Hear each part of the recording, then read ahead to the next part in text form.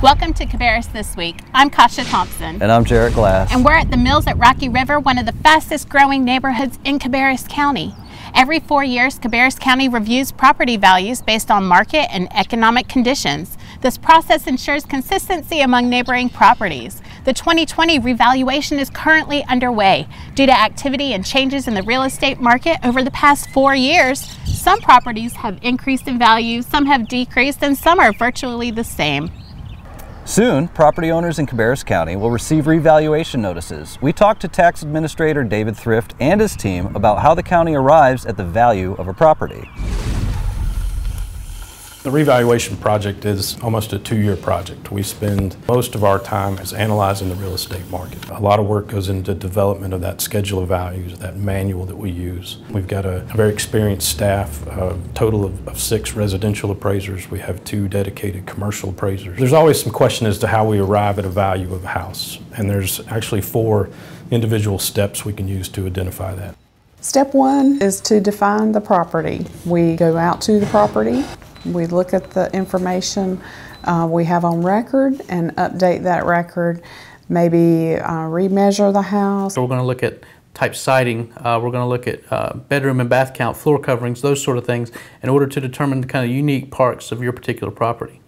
Step 2, we analyze property sales throughout the county. Yeah, so we use those sales to determine market effect of different aspects of property on overall value. And we put all those in what's called the schedule of values. This is a document that you can view that has all the different adjustments that we have for our revaluation. Step 3, we're going to look at neighborhoods and do some comparisons of properties within that area. At the neighborhood level, we can look at that individual market, and then for each property, we look at the characteristics that affect that market and that value. So step 4 is the notice and appeals process, and this is where we actually mail you out the notice form that will identify the property and let you know what we've determined as the fair market value and what our opinion is. And if there's concerns, or if there's corrections, or if there's something we've missed within this 1.5-year project, it's an opportunity for us to get that feedback from the taxpayer, establish that connection, and make sure that we have a clear understanding of what the market value for the property is. Thanks, David. Residents interested in learning more about Cabarrus's revaluation process are encouraged to sign up for Government 101, the 2020 reval. Government 101 includes interactive presentations and panels, demonstrations that break down the complexities of the revaluation process. The free workshop takes place Friday, March 6th, 8 a.m. to 3 p.m. at the Cabarrus County Government Center, 65 Church Street South in Concord. Class size is limited and registration is required by March 4th. To learn more or to register, email outreach@cabarruscounty.us or call 704-920-2336. Registration is now open for the 2020 Cabarrus County Senior Games. One of our favorite things each year. Absolutely, a big deal in this county. Earn bragging rights in track, archery, tennis, basketball, cornhole, bocce ball, pickleball, and a variety of other events. Not into sports? Celebrate your creative spirit through the Silver Arts Competition, which includes performing arts, visual arts, literary and heritage arts, and cheerleading, of course, the Sparks. Yes. The world-renowned Sparks. You can save $5 off the price if you register by March 11th. The final registration deadline is March 20th. Visitors to Frank List Park will notice some areas closed to accommodate work on the WUNC Tower. Closures include the softball and soccer complexes and part of the perimeter walking trail, and those are in effect to keep the areas safe. The closures are expected to last 4 to 6 weeks. We appreciate your understanding and will keep you posted throughout the process. For information on all the programs and services offered through Cabarrus County Active Living and Parks, call 704-920-3484 or follow @CabcoALP on Facebook and Instagram. Now we head to what's going on around the libraries. We opened the show talking about taxes. Now it's time to talk about the only other certainty in life, which happens to be death. True story. Carol Hovey with the Atrium Health is here to talk about the importance of creating an advance directive.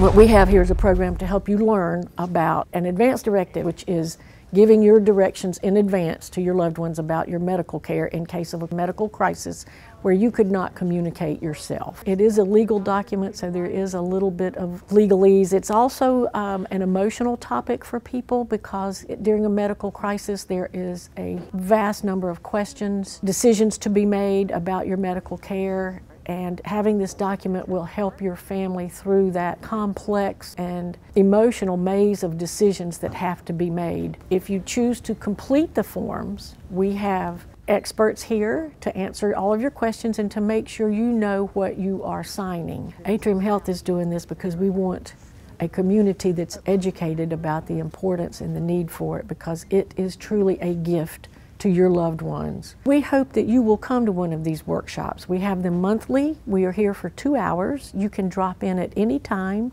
You will learn about the document. We'll answer any questions. We'll encourage you to talk with your loved ones about what you want, and then you can complete the document if you want to, and it's all free. Thanks, Carol.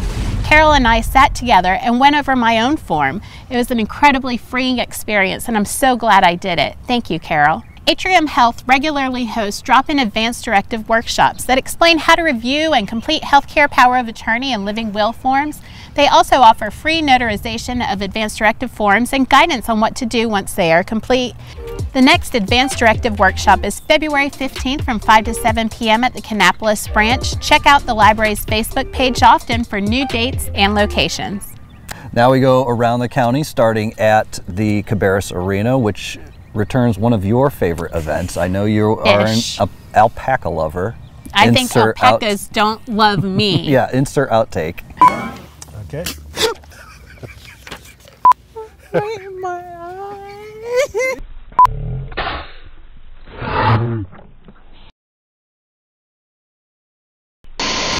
Breeders from across the country will exhibit more than 500 top quality alpacas. The event features 3 rings of show competition, an alpaca photo contest, and an alpaca fleece spin-off competition. Easy for me to say. There are also a number of educational classes and fun demonstrations. Believe it or not, you can even purchase an alpaca that day. True story. Crazy. Walk away. Or maybe just score some alpaca products. You can alpaca them in the back of the car. Yeah.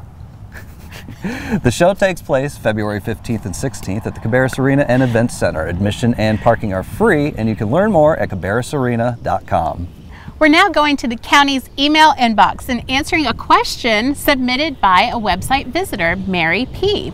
Mary writes, please show me the sample ballot for the primary race for the Cabarrus County election on March 3rd, 2020. Mary, to find information on the March 3rd primary, including sample ballots, visit cabarruscounty.us/elections, scroll down and click on the sample ballots card. To find your personal ballot, enter your first and last name. Now you can avoid the long lines on primary election day, March 3rd. Vote at One Stop Early Voting. That's right. The only One Stop Early Voting location for primary is the Board of Elections office at 369 Church Street North. The days and hours for One Stop Early Voting are February 13th and 14th, February 17th through 21st, and February 24th through 28th, 8 a.m. to 7:30 p.m. The last opportunity for early voting is on Saturday, February 29th from 8 a.m. to 3 p.m. So get out there and vote.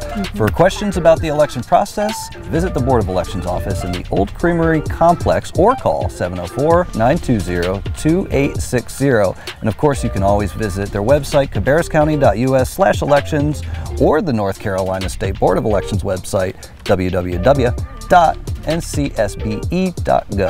Now it's time to share jobs the county is currently looking to fill. All right. Current openings include Facility Services Crew Chief, Long-Term Care Income Maintenance Worker, Grounds Maintenance Worker, and Senior Electrical Technician.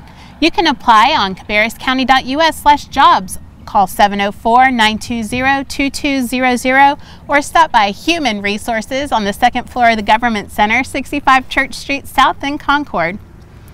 Well, that's our show. Thanks, Jarrett, for being here. Usually you're behind the camera, but we're always glad to see you here. We're braving the weather. It's about to pour down on us, so That's okay. we got to wrap it up. I'll take the reign. Next week, we'll take you to the annual Hearts and Heroes event that unites emergency responders with the cardiac survivors. One of our greatest events. Beautiful. Yep. Stay tuned for information on this and other topics through our newsletter, cabarruscounty.us. On the search bar, type newsletter, or follow us on social media, Facebook, Instagram, and Twitter at Cabarrus County. And you can always catch all of our other programming streaming live in HD at cabarruscounty.us/CabcoTV, or you can download the ScreenWeave app for our Roku and Apple TV. Thank you to our Tax Administration Office and Atrium Health for your help with today's program. For those of you at home, thanks for watching and take care. We'll see you next week.